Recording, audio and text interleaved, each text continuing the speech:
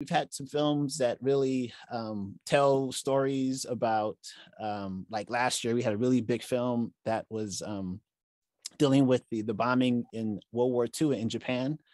And it was really held back for so long, this film, like they wouldn't release it until I don't know how the filmmaker got a hold of it, but it was devastating. But but it's the kind of film that we need to see, because as we're in this war, even right now with Ukraine, people Yes. don't realize what that looks like how this just devastates The communities. devastation. Yeah. Yes. And so, I mean, you had places where when they bought, when we did that atomic bomb in Japan, you had, places where that radiation came through so fast that there you could see the shadows in the ground of where people once stood.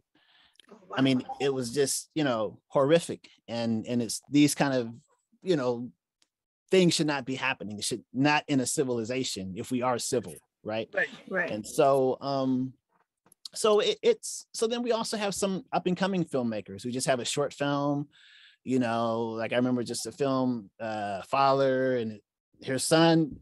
A son was really taking classes